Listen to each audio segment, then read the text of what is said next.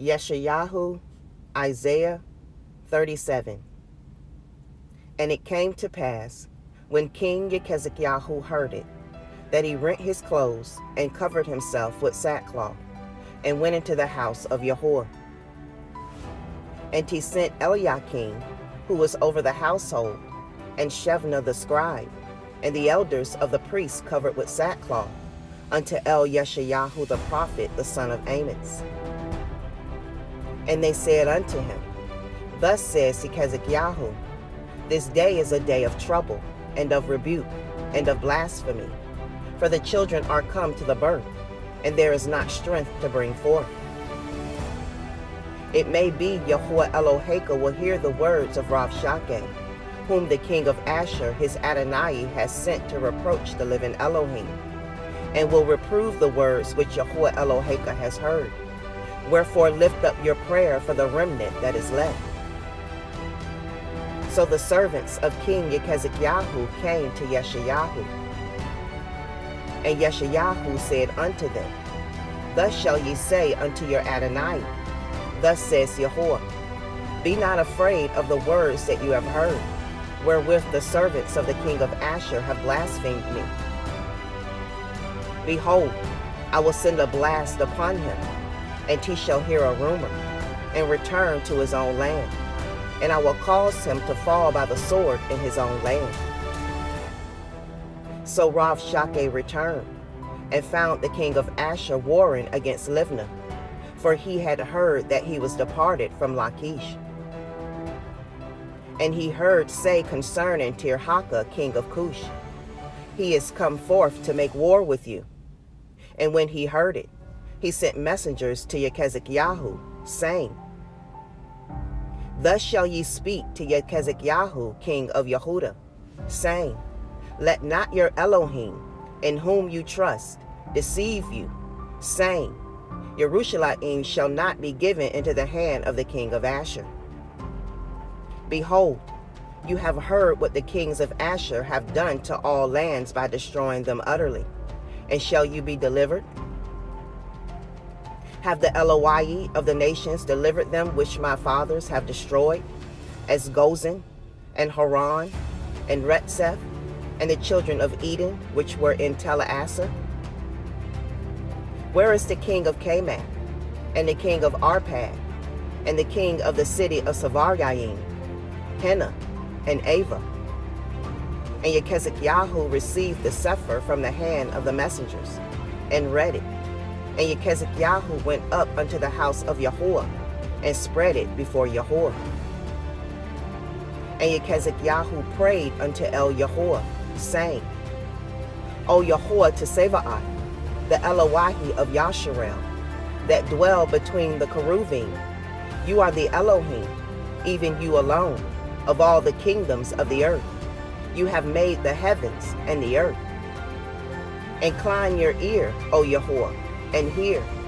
Open your eyes, O Yahuwah, and see, and hear all the words of Sancheriv, which has sent to reproach the living Elohim.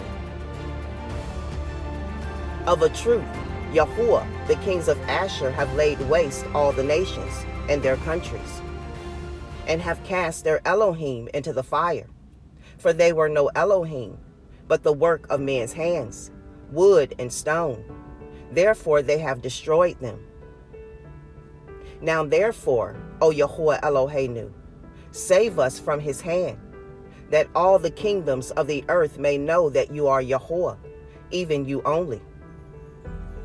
Then YESHA'YAHU, the son of Amos, sent unto Hezekiah, saying, Thus says Yahuwah Eloi of Yasharel, Whereas you have prayed to me against Sancheriv, king of Asher, this is the word which Yahuwah has spoken concerning him. The virgin, the daughter of Tsion, has despised you and laughed you to scorn. The daughter of Jerusalem has shaken her head at you? Whom have you reproached and blasphemed? And against whom have you exalted your voice and lifted up your eyes on high, even against the Holy One of Yasharel? By your servants have you reproached Adonai, and have said, by the multitude of my chariots am I come up to the height of the mountains, to the sides of Lebanon, and I will cut down the tall cedars thereof, and the choice fir trees thereof, and I will enter into the height of his border, and the forests of his Carmel. I have dug and drunk water, and with the sole of my feet have I dried up all the rivers of the besieged places. Have you not heard long ago how I have done it, and of ancient times that I have formed it? Now have I brought it to pass, that you should be to lay waste defenced cities into ruinous heaps. Therefore their inhabitants were of small power. They were dismayed and confounded.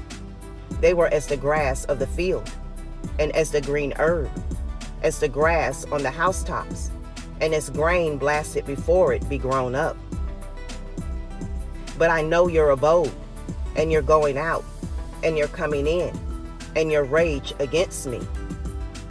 Because your rage against me, and your tumult, is come up into my ears, therefore will I put my hook in your nose, and my bridle in your lips, and I will turn you back by the way by which you came. And this shall be a sign unto you.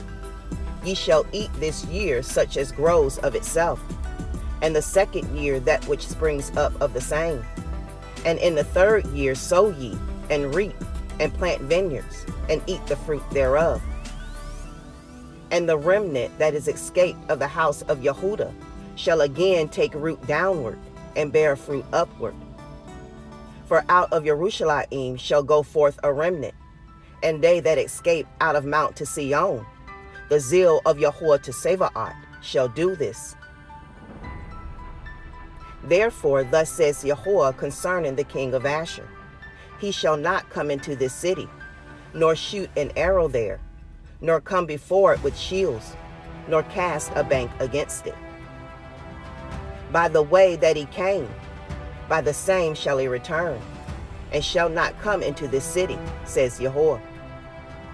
For I will defend this city to save it for my own sake, and for my servant David's sake. Then the angel of Yahuwah went forth, and smote in the camp of the Asherim 185,000. And when they arose early in the morning, behold, they were all dead corpses. So Sancheriv king of Asher departed, and went and returned, and dwelt at Nineveh.